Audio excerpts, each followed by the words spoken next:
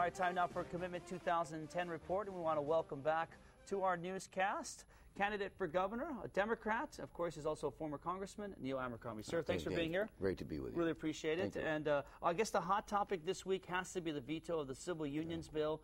And you know, a lot of people say that your opponent in at least the Democratic primary, Mufi Hanneman, yourself, you agree on a lot of issues from rail transit to a lot of your different approaches. But this is one where there's a real stark difference. And he says that this should be put to a vote by the people, and you disagree. Well, I'm not the only one who disagrees on that. Senator Inouye just this past week noted that when it comes to interracial marriage, for example, people in Hawaii would not have been eligible to marry their spouses in this country right at the time when the president's mother and father were getting together, for example. So discrimination is the issue. It's not marriage. This bill really wasn't about marriage. Saying it doesn't make it so. Some people might want to make it that, but it isn't. This is about civil rights, and it's the kind of thing that I think Hawaii has some history with. If you were Japanese American in World War II, you were put in a detention camp because of your category. So you have to be real careful when you get into the idea of discrimination in categories that you don't approve of. Now, some people, though, would say, well, why not put it to the people, though? Let the people decide. Are you afraid of the tyranny of the people? Right from the very beginning of our country, when the founders wrote the Constitution, they wanted to make sure that minorities were not discriminated against. That's the whole idea.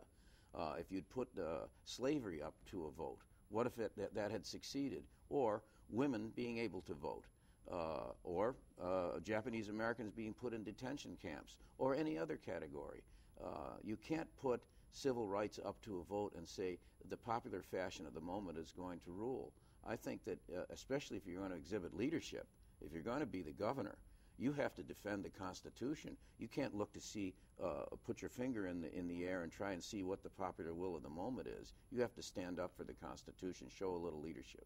If elected, how high is this issue on your list of things to do immediately as soon as you get into office? I think the immediate thing we have to do when we get into office is see to it that we get educational excellence, that we decentralize the school system and see that we support the teacher in the classroom, that we decentralize the authority back to the school level. I think we have to move then on energy independence, on environmental sustainability, and an economic recovery that doesn't import real estate speculators and export our kids. We don't need issues that divide us. We need leadership that's going to focus on real issues that have an impact on the immediate lives of people in the state of Hawaii. There's been too much division. I've been listening to people for more than a year now. They don't want these divisive issues. What they want is concentration on how we're going to move forward in Hawaii. But this threatens to be a divisive campaign coming up right now into the Democratic primary. Now, your opponent is going to eventually step down finally on July, I believe, 20th or 22nd, sometime a little bit later in this month. And then do you feel it'll be a little more of a level playing field as far as just being candidate to candidate? Well, whether it's candidate to candidate, I think is less of an issue than whether you can exhibit leadership. This campaign will be a referendum on leadership, and I think we've already seen it. I've made my position clear.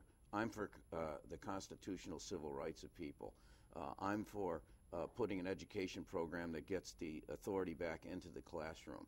I'm for real energy independence that moves us away from carbon-based fuels having to be imported into the state. I've been crystal clear all along.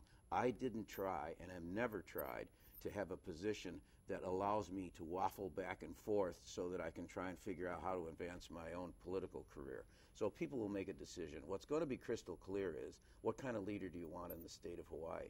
And I welcome that. All right. Thank you very much for being here, sir. Really appreciate it.